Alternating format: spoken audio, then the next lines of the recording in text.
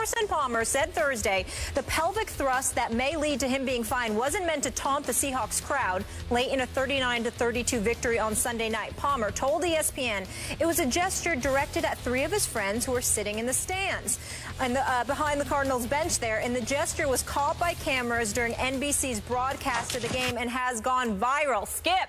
Yes. Sounds funny saying this, but should Palmer be fined for the pelvic thrust? Molly, yes, he should. Stephen A., yes, he should. I know it seemed a little out of character for the Carson Palmer we know, at least from a distance, his public persona. And I understand that he said he was directing it at his three buddies in whatever, the fourth or fifth row.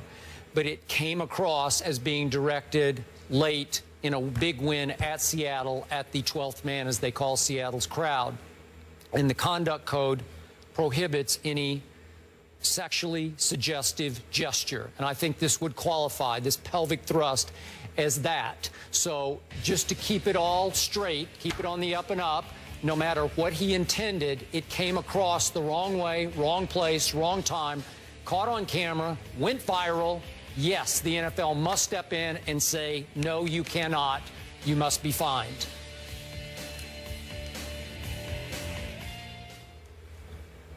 Are Hello? you serious? Yeah. Extremely. You're serious? Yeah, I'm just going off the conduct code here. I completely and utterly disagree with you. Skip, I think that modifications in rules and regulations, everything doesn't have to be hard and fast. You warn him, you make sure it doesn't happen again, because that's how it can come across according to our rules.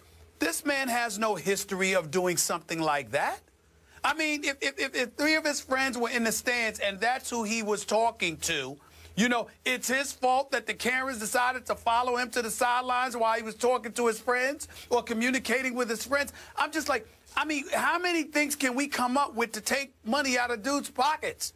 I mean, come on now. I'm not saying that, you know, I understand your point about it's the rule according to the letter of the law, but sometimes the letter of the law just ain't right. Just ain't right. And I think this is one of those situations. I mean, look, Carson Palmer, look, man, don't let that happen again, okay? Because this is how it looked. May not, we buy your explanation. It's not intentional. But, I mean, my God, it's national news because a pelvic thrust, because he was talking to his boys, verge of beating Seattle after dropping 39 points against the Legion of Boom, and nobody can understand that? I mean, you got a point. You got me. Please don't get me wrong. I don't want to look at you like you're totally ridiculous, because you do have the rule supporting you. So I get that. But I'm like, my goodness, man, can for once we just sit there and say, okay, could you make sure you don't do that again? There's a hard rule about communicating with the media and all of this other stuff. Marshawn Lynch gets fined $75,000. Then they turn around and they say, okay, we're going to rescind the fine. Just don't do what you did before again. Don't do that. All right? So how come the same can't happen for Carson Palmer? Okay, I know what you're saying, but I'm surprised you're saying it, because you're the guy who always comes right back at me. These quarterbacks get away with everything. They give them all a pass. And if I can go here, especially the white quarterbacks seem to get the lily white treatment from the league because they want to prop them up as the biggest stars. Give me an example. Okay, well, I don't know an example, but this is an example. This is one where it's like a throat slash. It falls into the same realm. You just can't do it. It's just unbecoming of a pro football player. And again, it's not that the cameras today are following you to the sideline. They're all over this sideline. Nobody can get away with anything anymore on the sideline that is not caught on somebody's camera. I'm sorry. Any little thing Greg Hardy has done on the sideline, it's just like, it's viral like that. So I'm sorry, he did it, and again, it still comes across to me. I don't know if he's telling the truth about three buddies, but those are three pretty good tickets if you got them right behind the bench at Seattle. He said their names. I know he said their names. They were kind of silly names. But I know. He can get it. What's that? Maybe he could pull that off. He can get those tickets. Right, he can get those tickets. He must have. Okay. Even if I buy his explanation, and I will. Okay. It looks like he's aiming it at the Seattle fans, and this is Carson Palmer. He's a franchise quarterback. He is leading the league in QBR, and a pelvic thrust appearing to be aimed at the Seattle crowd is way out of bounds. I'm sorry. The league has to say that's just wrong. No matter what your real intention was, it comes across. It's a bad look for the National Football League. From a PR standpoint, a pelvic thrust, I'm sorry, you just have to say no. You don't have to fine him $2 million, but just you have to send a message with a small fine. Well, Skip Bayless, I would tell you, first of all, that it ain't that bad. If it's that bad of a look for the NFL, clearly the producers of First Take don't care because they've shown it about 15 times over the last 3 minutes. Yeah, okay. That's number one. That's number one. Yeah. Number two, Skip Bayless, I would say this to you. When I go, you are right that I talk about the quarterbacks getting away with everything, but I was alluding to defenders coming after them. You can't hit them too high. You can't hit them too low. You can't. That's what I was talking to. I certainly wasn't talking about gestures. And then when I think about it again, Skip, you're right in terms of the letter of the law. All I'm saying is modifications have been made for people who have been far more egregious, although they didn't follow the letter of the law, and the law was on the NFL side, and the NFL still made modifications. So how come that can't be the case for Carson Palmer in this equation? Again, I recognize the fact that it was a pelvic thrust. It's undeniable. I'm not trying to say that it wasn't, that he didn't do it. What I'm saying, it's a complete aberration and deviation from what his behavior is normally. Okay. And when you take that into account, combined with the fact that his friends were in the stands, combined with the fact that the NFL has let other people off when letters to the law have been disavowed, I think you can make an exception in this case. That's what I'm saying.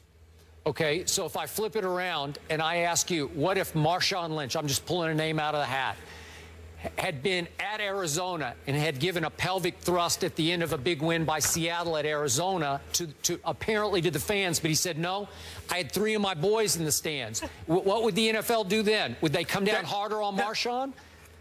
I think they would, and I think they should, because there's a track record of egregious. I won't say egregious, but there's a track record of him, not egregious, but there's a track record of him ignoring the rules, bucking the system, and doing what he does. Your track record matters in life. Wow. You can go into court, Skip, and the fact that you committed.